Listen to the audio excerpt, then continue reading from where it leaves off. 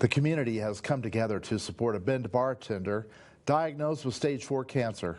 Liam Gibler spoke with the man's co-worker about the money they're trying to raise. Sunday, a fundraiser was held for Lava Lane's bartender Stacy Cato, who on Friday started chemotherapy. Cato has worked at Lava Lane's for 4 years and has been described as someone who did not just serve drinks, but also served as a friend, confidant, and source of comfort for many regular patrons. I've worked here a year and a half alongside of him. He's always making the customers happy, always making them laugh. His wife will be working still, and he has 2 young kids, 9 and 11. So it's kind of hard financially, you know what I mean? Because you know how hard it is to survive in Bend.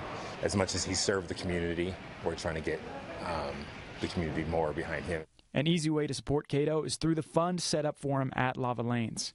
Any money or supplies dropped off for him will go directly to his family. Lava Lane's will be posting additional fundraiser times on their Facebook page. Liam Gibler, News Channel 21.